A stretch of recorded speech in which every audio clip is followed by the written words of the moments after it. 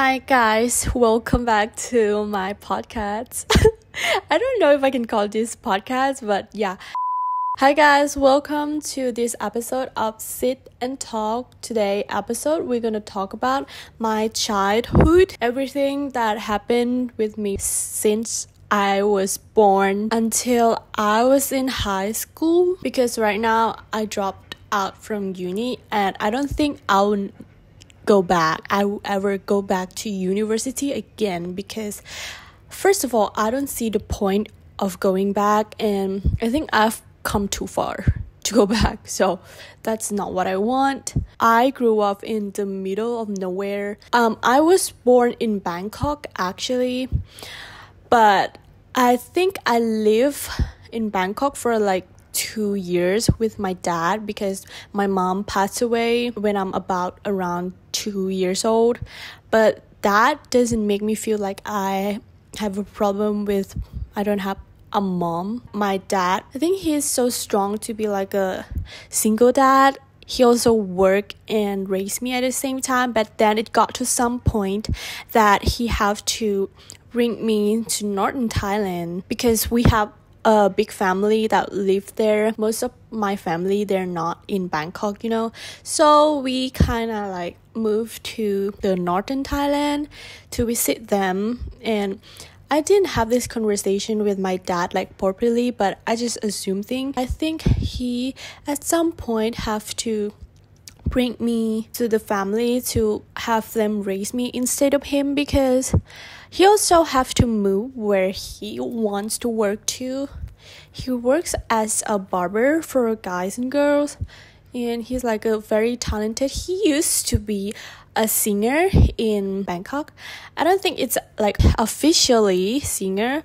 I mean, there's kind of singer that you can see in the pub or the bar, mostly like bar. I honestly have no idea what's going on at that time, but yeah, he was very popular and I think he looks so good. My family member, when I go back to the photo of them, like album photo that they keep it until now, it's just like everyone just looks so stunning and could be like a Hollywood movie actor or something like that. I got a lot of impression on how my family looks so good, and I just love how they look. I moved to northern Thailand, be with my uncle and aunt. They are basically my parents, even though they're not like biological parents to me, but I still think that they're my parents because they raised me since I was 2 years old. So grateful for that, because they don't make me feel like I am a kid that doesn't have a mother. To be honest, I don't have a feeling that I miss my biological mom, because she's gone when I was too little to remember, like to have memory about her in my head. I can't think of anything about her in my head, but it doesn't mean that I don't miss her at all, because I would like to know her too if I have a chance. Like when I infer to dad and mom, so just know that they're not my real biological parents. So my dad, he is an alcoholic person. It was so hard for us to deal with all the problem that can't be solved. When I was living with them, it basically like a chaotic. I think they both love each other, but they live together so miserably as long as I can remember, because they have fight every day. They have a lot of conflicts between them. Most likely happen because my dad will go out and have a drink and be so drunk and come home, and my mom will be like trying to talk with him, which obviously when you're trying to talk with drunk people, they're not listening. They're just in their own world, and it gets worse by trying to creating fight, which I have to live at the same house for like years. So I kind of grew up in that environment, so it's hard to be like escape from hearing their fight and you have to live with that. So most of the time I shut myself in my own bedroom and put on the music so loud in my headphone and just kind of escape the voice. Other than that, they kind of treat me well. They don't really have anything to be talking bad about. A lot of things that they have done that they don't know what is best for me, right? When I was in, do you call that high school? Okay, let's start with kindergarten.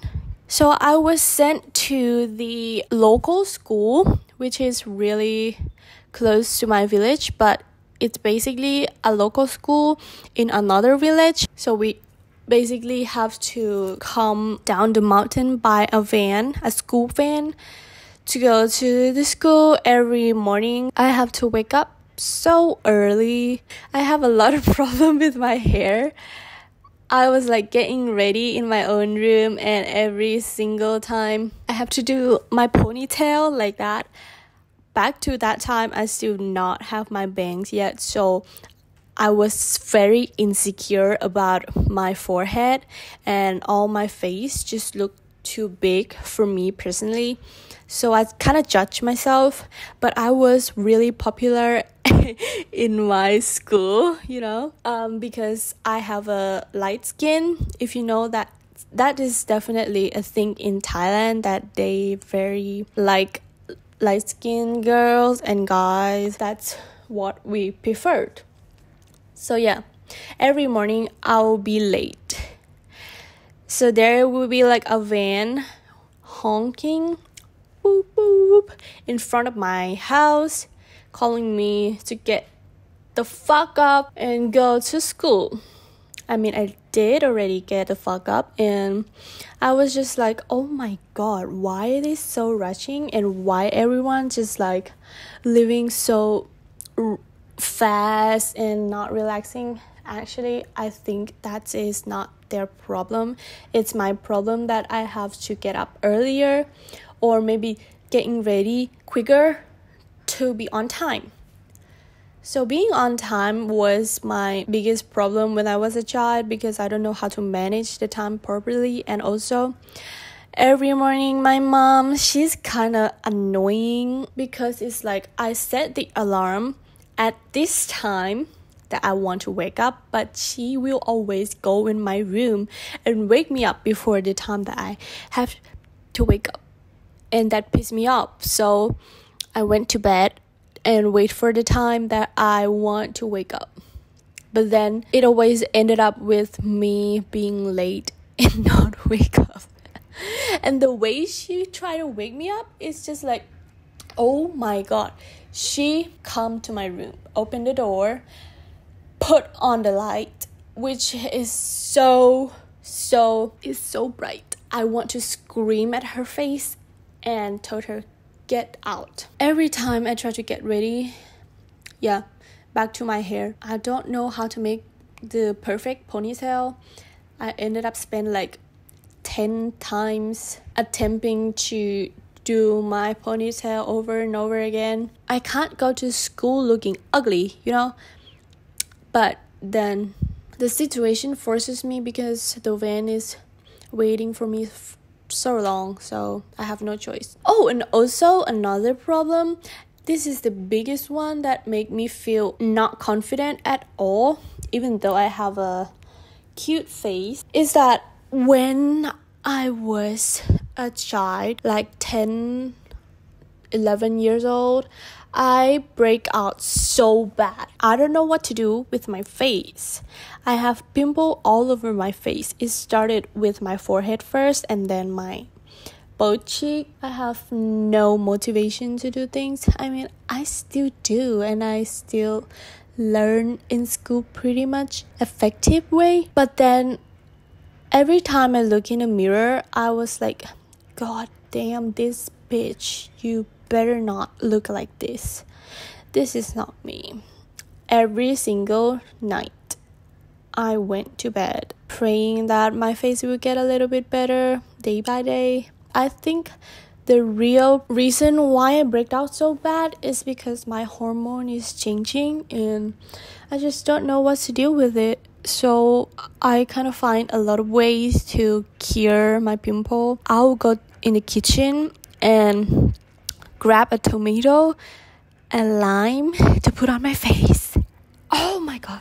There's one time my aunt trying to help me with putting a fucking baking soda on my pimple face, and it was so hurtful, so painful. My skin gonna ripped off at that moment, and I was like tolerated. Even though I am very popular in my school, I am yet the most insecure creature in my school. Honestly, I record this video without like description. I just say what I want to say, which is a little bit embarrassing. I shouldn't tell you guys this, but yeah, this is the reality of my video, so bear with me, forgive me. And also, I want to have a proper microphone or a headphone.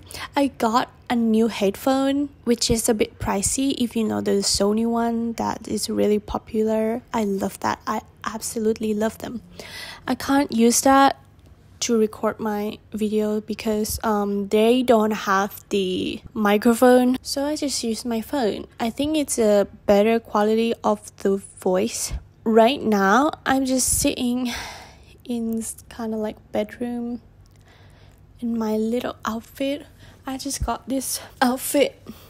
It's a top that I was looking for because it's comfy and I think it looks good on me. Oh, updated guys, so I'm not in Georgia anymore. I left Tbilisi almost a week ago. I'm here in Malaysia. Tomorrow will be Valentine's Day. Malaysia is very similar to Thailand because they just nearby each other. I just know that. Forgive me, but I just know this is how Malaysia is like. So it's a Muslim country. Also, there's a lot of Chinese people and Indian people living here too. That is how clueless I am about Malaysia. I have no idea that they use Latin letter with their language, and I also don't know if they have a lot of Thai restaurant in their country, because what the fuck, everywhere that I go, I was trying to have Malaysia food yesterday night for dinner, but then we went to the street market. Tell me why we ended up at Thai restaurant.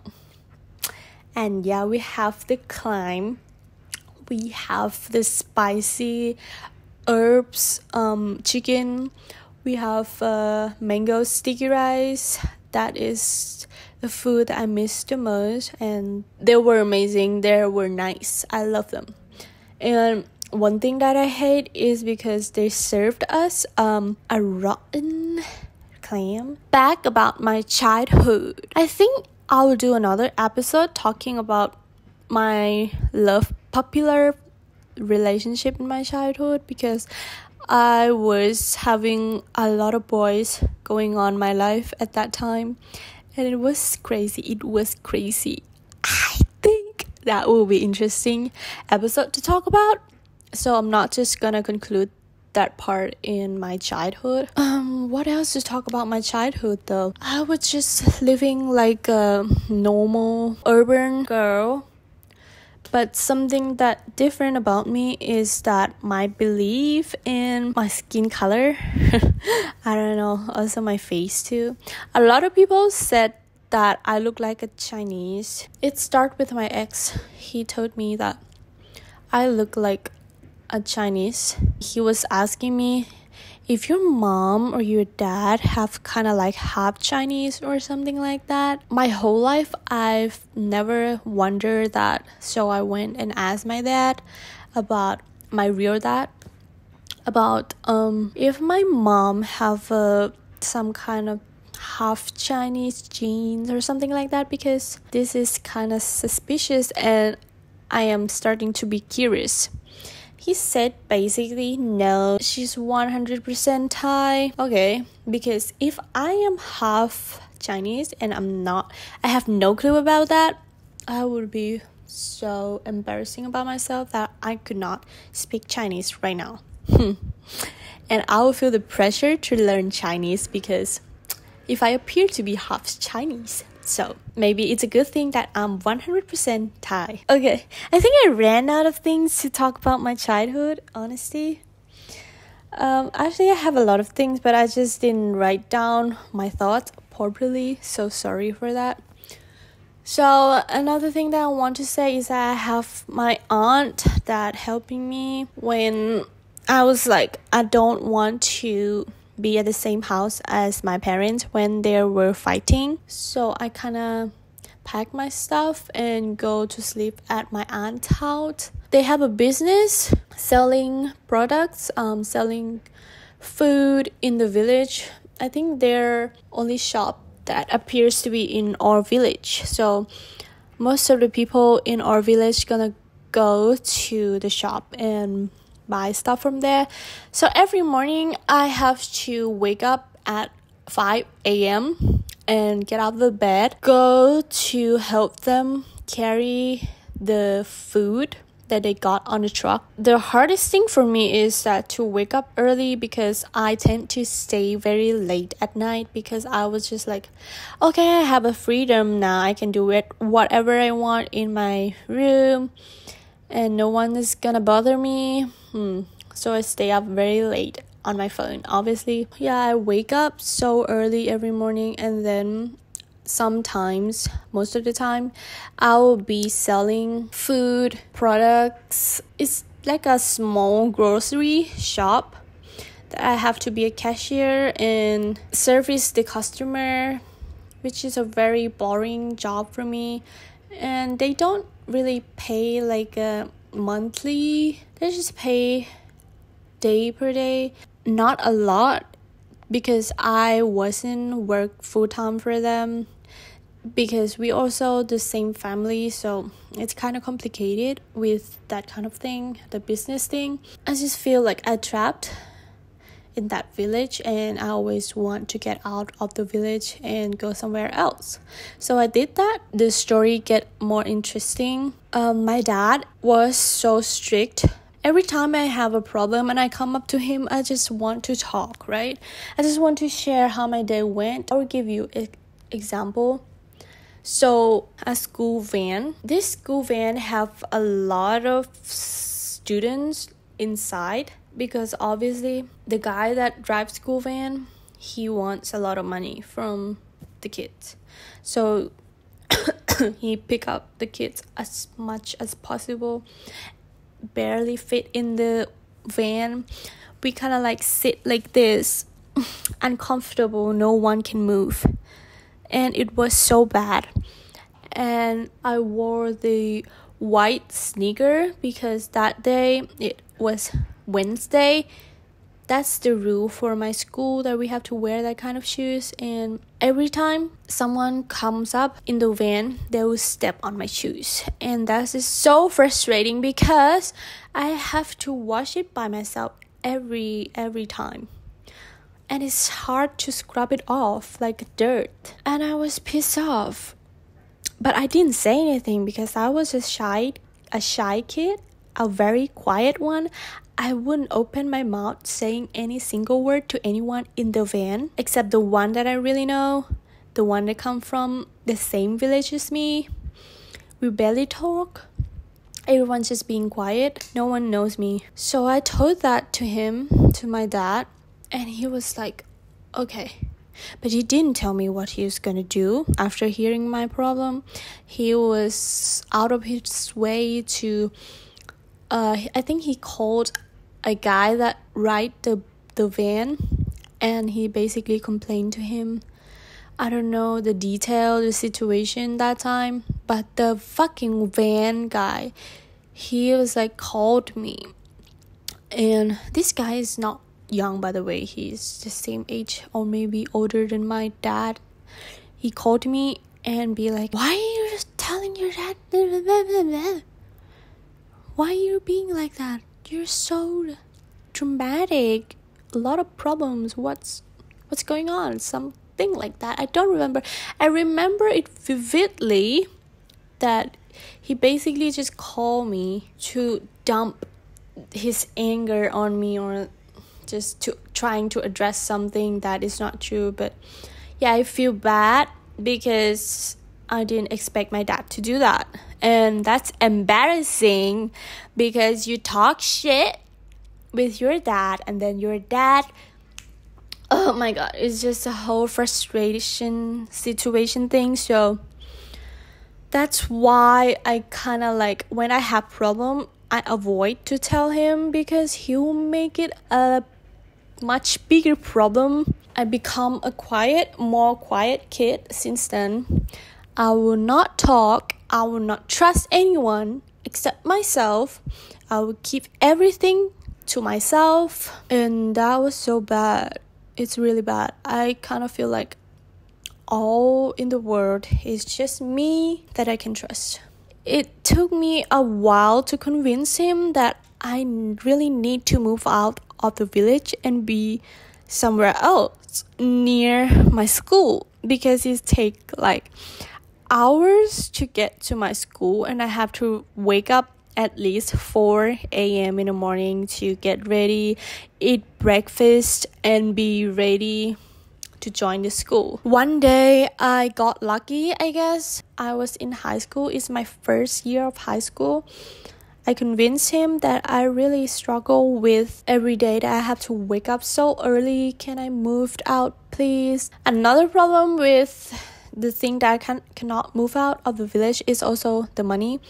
Because if I move out, I have to find a rent that is cheap, but also means that we still have to pay money anyway. So I have a cousin that she lives in a small apartment. So I joined her, and my dad kind of pay for like electric bills or something like that to help her out, because I was going to stay with her. That is my first move, trying to get out of the village. There's no way going back to that village again because I hate that place. Yeah, I moved to stay with my cousin, and then I stayed there for months or maybe a year, not for a long time, and I found a place for me to stay by myself. That is when my journey began. Actually, I skipped a little bit about me staying with my cousin. At that time, I was having a boyfriend in high school. He is a Chinese, but he cannot speak fluently Chinese. So, yeah, but he's not Thai. And we are in the same high school. He come and flirting with me first, and then we ended up being a couple secretly. Like, my friend, they don't know what's going on until we like walk together, spend time together. They kind of can see what's going on, and they were like upset. Why don't you tell me what's going on with you guys? Why do I have to find out by myself? Everyone basically says stuff like that. So I am a very private person when it comes to my relationship, because I don't feel comfortable to share it.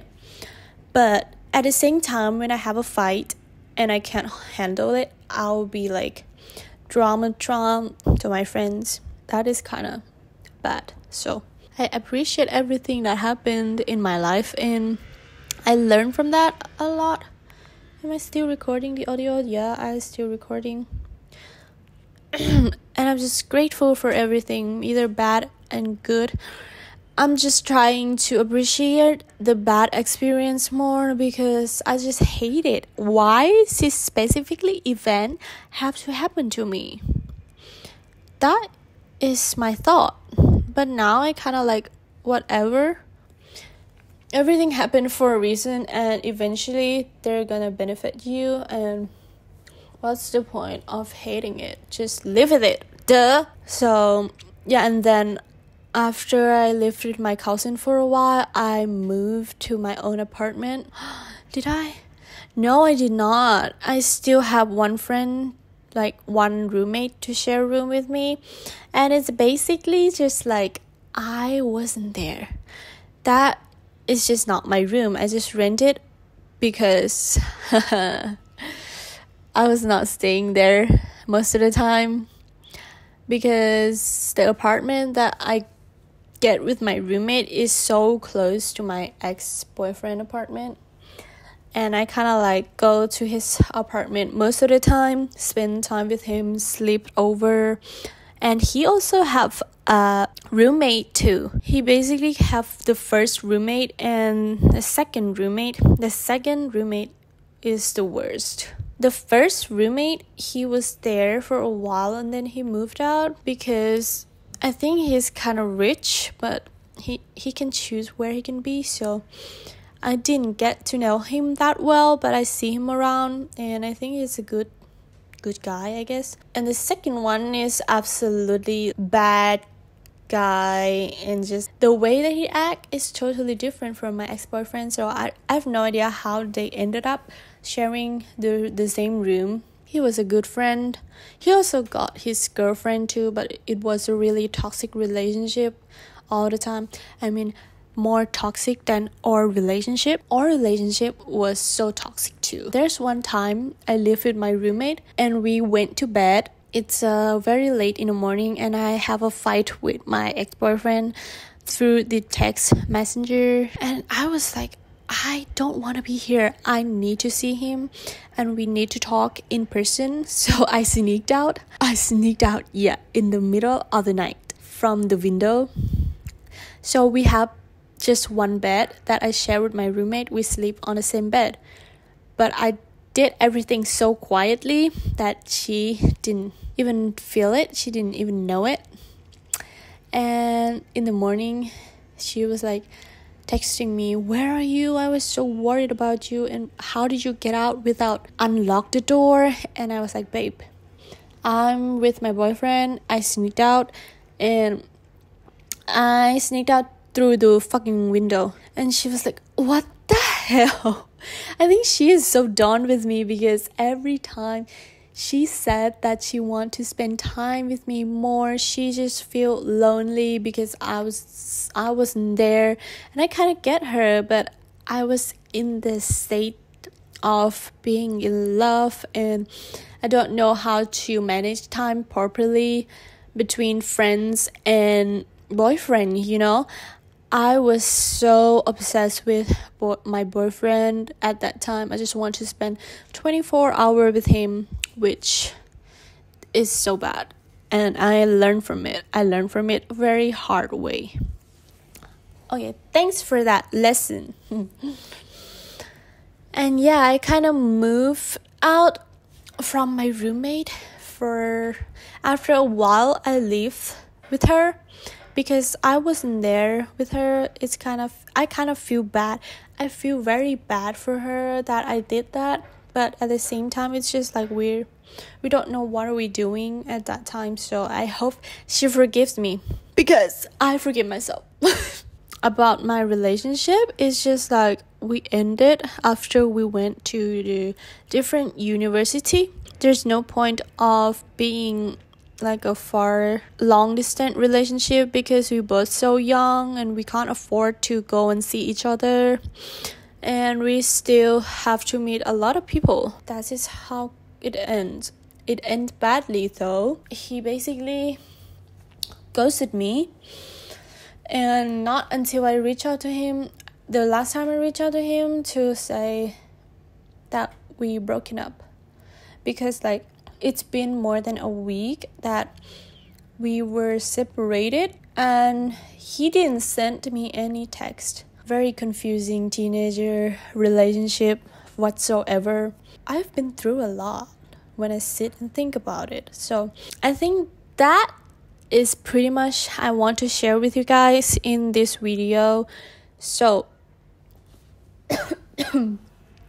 I am going to go and do my stuff now. I still have things to do, so I hope you have a good day and I hope you like this video. You can comment about my story in anything if you feel like it. So I love you so much. I miss you. I miss we having conversation, even though this whole time you're not saying a word. But anyways, I'm trying to be a talkative person here. So thank you for watching, listening, and spending time with me. I'll see you soon. Don't expect too much how soon it's gonna be. So yeah, I love you. Bye.